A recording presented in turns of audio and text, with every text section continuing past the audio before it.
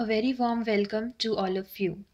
Today, we are going to discuss the digital system design using MOSFETs. As we all are aware, MOSFETs are of two types. One is the nMOS, that is depicted like this. This is your nMOS. nMOS has basically four terminals, out of which three are shown here. The upper one is the drain terminal, this one is the source terminal, and this is the gate terminal. Similarly, we will be studying a device that is the pMOS. pMOS also has three terminals: gate, drain, and source. As you can notice the difference between the two, there is a bubble symbol drawn to represent the pMOS. We will be using these two devices to design any digital system or any digital logic gate. Let's see how we are going to do it. Okay, let's draw the general block diagram for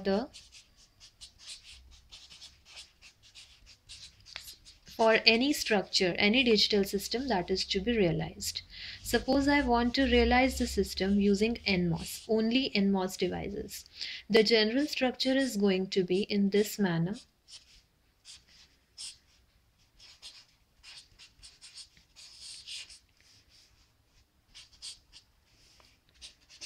Here VDD is representing the positive part of the power supply. This is ground. NLB is the N logic block, and this is representing an nMOS device, that is the depletion type nMOS. The dark line here shows that it is a depletion type nMOS, and we have to short this over here. Output can be taken from this point. So for any digital system to be designed using nMOS devices, this is the basic structure. This part will remain the same. Only the N logic block will change according to the structure that is to be realized. Let's take an example to illustrate the same.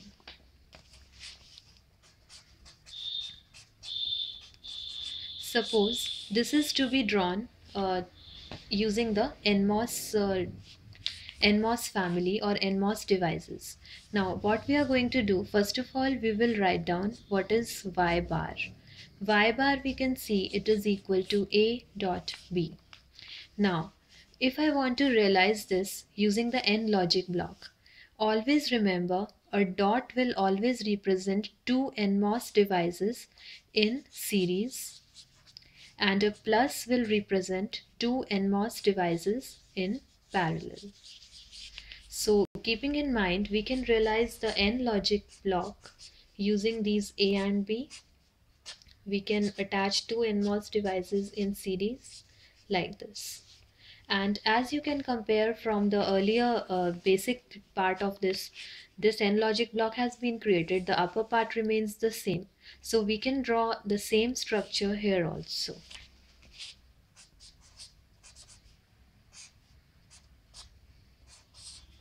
And here we can take the output Y, and here VDD, and ground is provided here.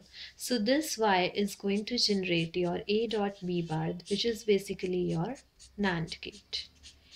Any gate, any digital logic function can be realized using this technique.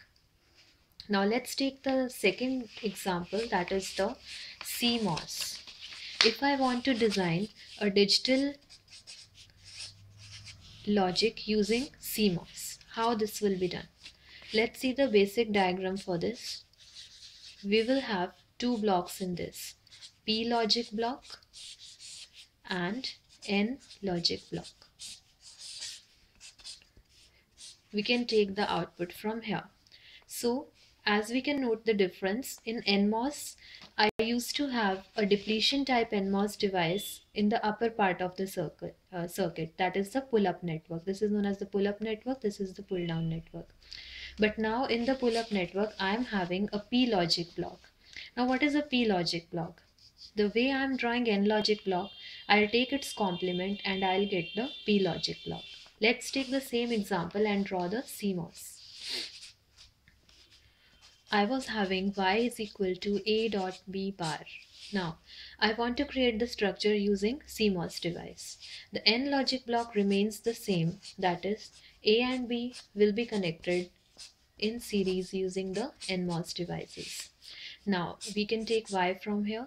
I have to draw P logic block. In P logic block, if two elements are connected in series in the N part, they will be connected in parallel above and vice versa. So I will connect two pMOS devices in parallel in the pull-up network. Here I can connect VDD and this will be my A and this will be B. So I'm not using N type depletion type in the pull-up network here. I'm using only the pMOS devices. nMOS and pMOS, a combination is used, so this structure is known as a CMOS structure. Thank you.